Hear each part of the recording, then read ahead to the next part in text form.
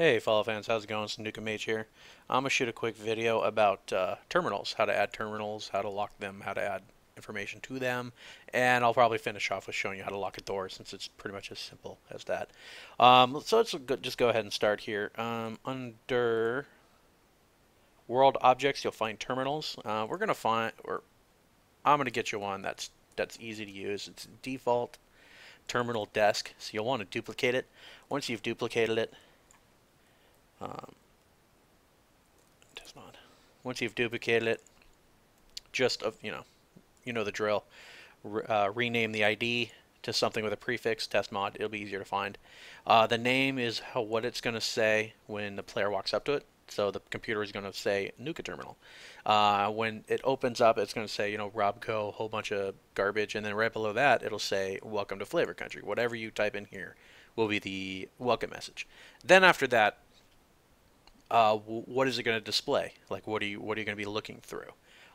In this case, I've already added. You know what? Here, we'll just go through them. Now here you go. You just hit new, and then this is what you'll type for something to click on. So click this. So this is what people will click on, or in the terminal, it'll say click this, so people click it, and then under display text will be what it says after that. So basically, it could say, like right here, I have Psycho's Diary. So when someone clicks on Psycho Diary, this would be like their one entry. Now, say you want Psycho's Diary to be more advanced, so you click on the diary, and then you're going to see multiple entries like Monday, Tuesday, Wednesday. How does that work? Well, the way that works is you click a submenu. Here is always display text. So yeah, Nuka welcome message. You click on that, it'll say die, and that's it. And then you'll hit back. But if you want to click on it and then have other choices, like I said, diary choices, that's going to be a submenu. Now a submenu is basically a reference to another terminal in game, but that's not actually in the game. It's just in the library. So in this case, it would be test mod terminal, because even though this is test mod terminal, like this is a terminal we've created, you can actually link it to itself because it's a terminal, and all submenus are terminals. So if you were to go, say, duplicate it, it may not duplicate. Okay, so here's the duplicate. So we'll do terminal 2, and let's go ahead and clear all this out. Delete, delete, delete. And then, like I said, Monday. Today sucked. And then you make a new one. Tuesday.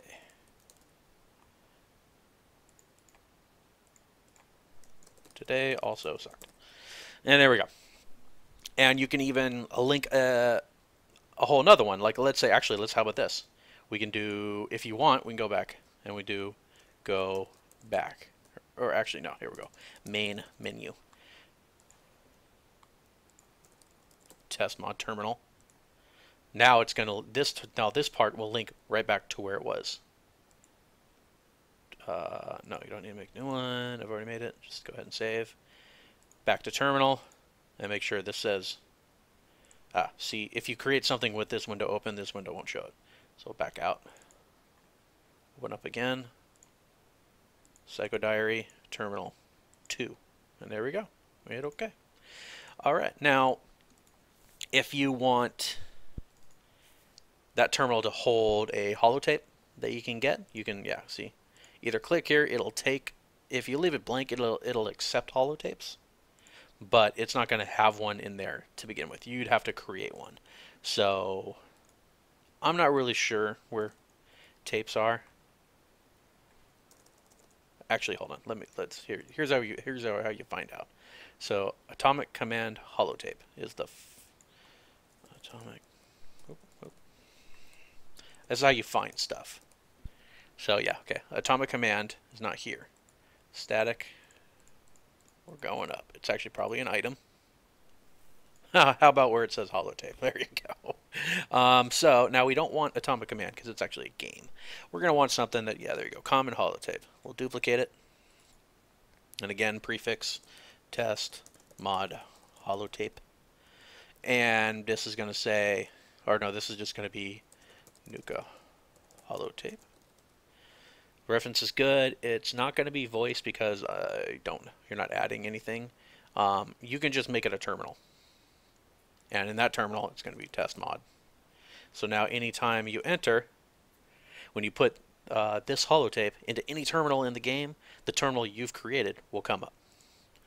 How fun is that? So again, we just created something with this window open, so we got to close it.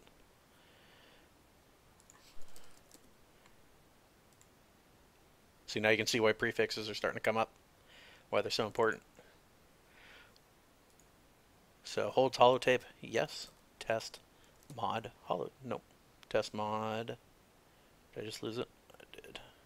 No, that was it. Test mod holotape. So there you go. So now it'll hold a holotape, which is basically holding the terminal you've just created. And it'll even include the Psycho Diary to link to the test mod terminal 2, which is the actual Psycho's Diary. Hit OK. Hit save. All right, so that's pretty awesome. Now let's talk about locking real quick before we continue.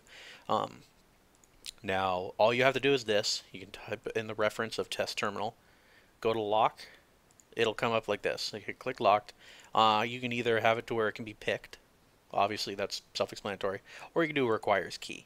Now, you can go here to key, and you can find a key you want. It really doesn't matter, but I would suggest you type terminal because you'll want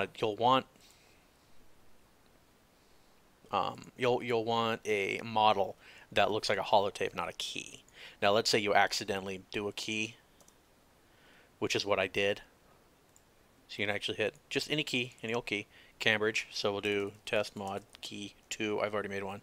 So Nuka terminal password. Here we go. You'll hit OK. No, you've already duplicated it.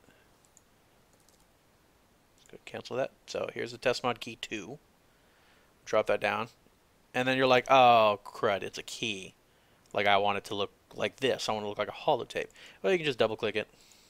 Go to edit base. Go down here to model. Now you'll notice that what I did was I found a terminal password. Terminal password here. So holotape. You'll just control C to copy, cancel. Come here to edit. Actually, you could probably just write over it. V, and there you go. Now it's a holotape. Hit OK. Clear. Close. Hit OK. Bam. Holotape. That's how you change models too. Whoa, we're on the subject. But that's pretty much it. Delete. We don't need 2 of them out there. Save. We're going to come back to lock. Requires key. What key? The test mod key. See, that's the second one we created, but we're going to use the one that I already have here. So now when you pick this up somewhere in the dungeon, you can access this terminal. And real quick, if you want to learn how to lock a door, you pretty much already learned how. So it's lock.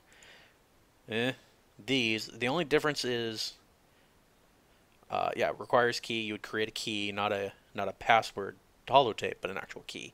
Or they can be picked. The only thing I haven't figured out is requires terminal. I haven't quite figured that one out yet. You can click it, but I mean, it involves scripting, and I'm terrible. I'm terrible at scripting. Sorry for that noise. I mean, here we are in the overseer's office, so I mean, I can click his computer. Go to lock. No, it's not locked. But we can access the computer. And we can go to the open evacuation tunnel and see how there's a papyrus script here.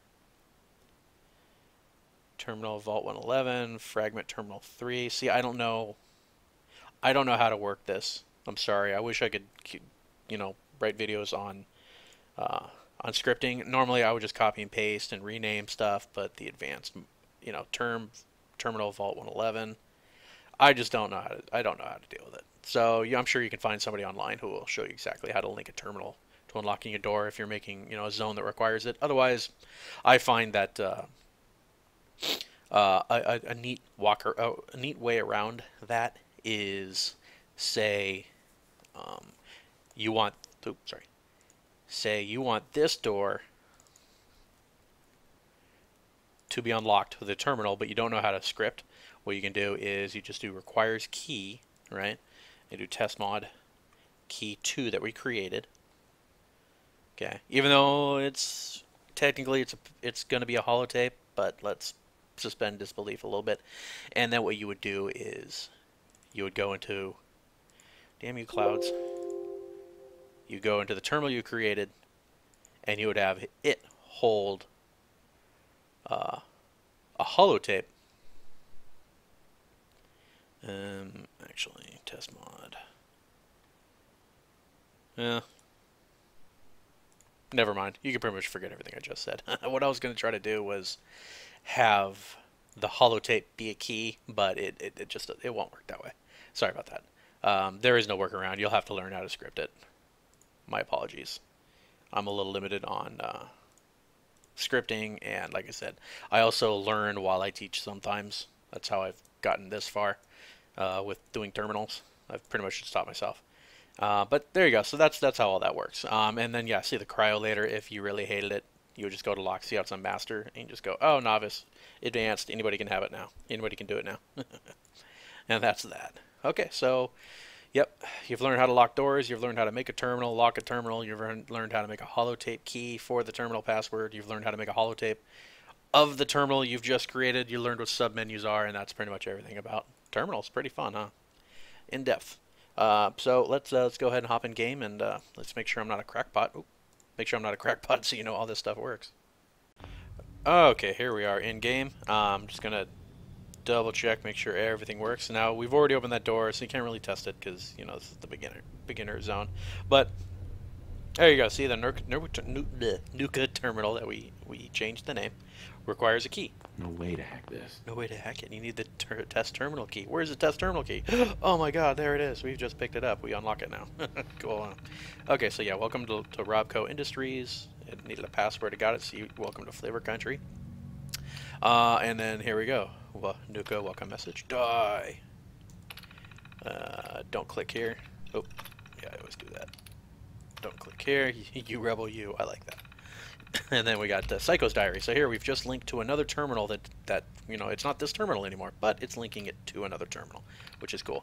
And Psycho's Diary. So Monday, today sucked. Tuesday, today also sucked.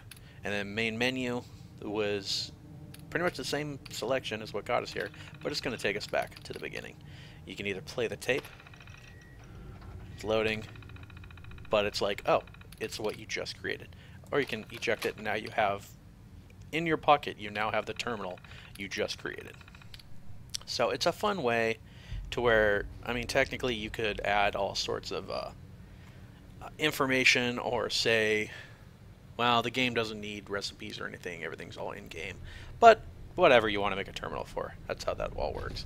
And then as you can see, this requires a key, because we added it to which one is it? No way to pick this.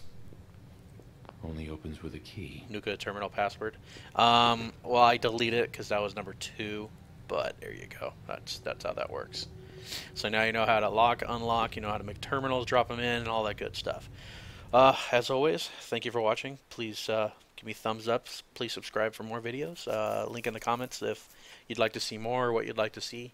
You can always find my mods on the Bethesda.net. I made one. Yeah, there you go. That reskinned the Pip-Boy to be a Vault Tech color. I like that. And there's also, I added, I don't have them on me, but I added stuff for, I added a uniform, glasses, a helmet, all that stuff. You know what? If you're still watching, I don't know why, but let's go right over and I'll do a little shameless plug here. So yeah, right here at the entrance, there you go. So you just take. It took me a long time to learn, or to reteach myself a lot of this stuff, so I don't mind plugging it. Yeah, my shadows are crappy because improving performance here. Alright, so yeah, there you go. See the Pip-Boy matches, the uniform I created, the bandana, the glasses, and the helmet. There's also a hazmat suit that I popped in here. And there you go. Pretty sweet, huh? So that's all the fun you can do with mods. And alright, again, thank you for watching. Have a good one.